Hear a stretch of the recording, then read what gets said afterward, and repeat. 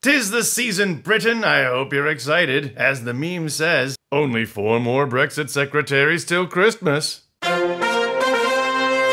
United States of Europe making fun of the EU the American way. This week, British Prime Minister Theresa May tries shepherding her sheep turd of a Brexit deal through Parliament. And the first thing she did was to lose 3 procedural votes in a row. In other words, on your marks, get set, go! Chancellor of the Exchequer Philip Hammond admits that the UK will be worse off under all Brexit scenarios. In other words, the chances of Brexit turning out well are none, and none but in yellow. Yellow and blue being the colors of the EU flag, for an extra FU.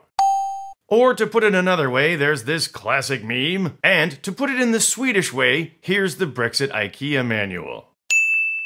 The UK announced a new Brexit commemorative coin, and speaking of the Queen, might she still play a role in the Brexit negotiations? Don't forget, the Queen can move in any direction.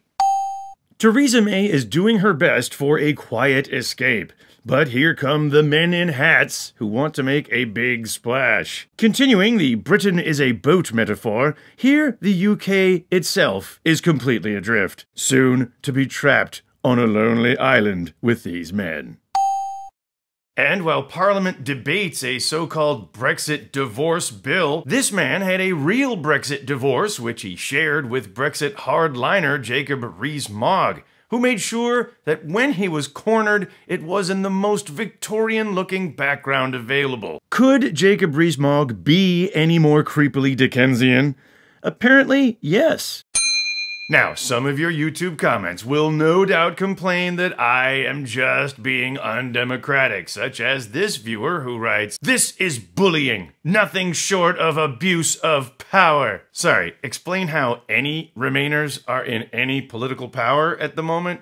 Sorry, continue. "If it takes us 50 years, the people will get their way." There being perfectly misspelled, or, as the meme says, I can hear you misspelling the words as you speak them.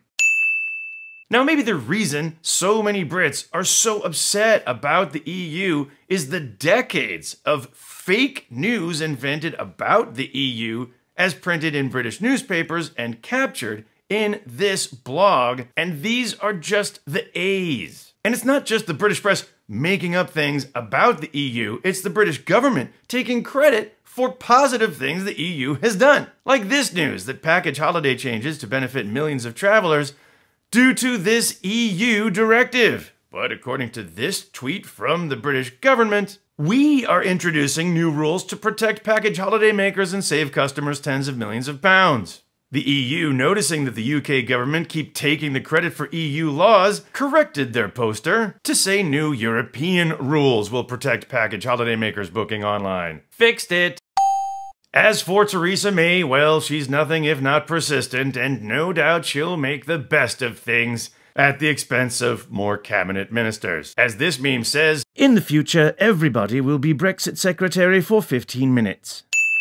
And who can blame her? The price is only 50p for all these various cabinet knobs.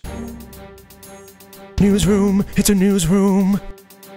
Listen to the sound of the newsroom. Anything can happen in a newsroom. News, news, news, news, news.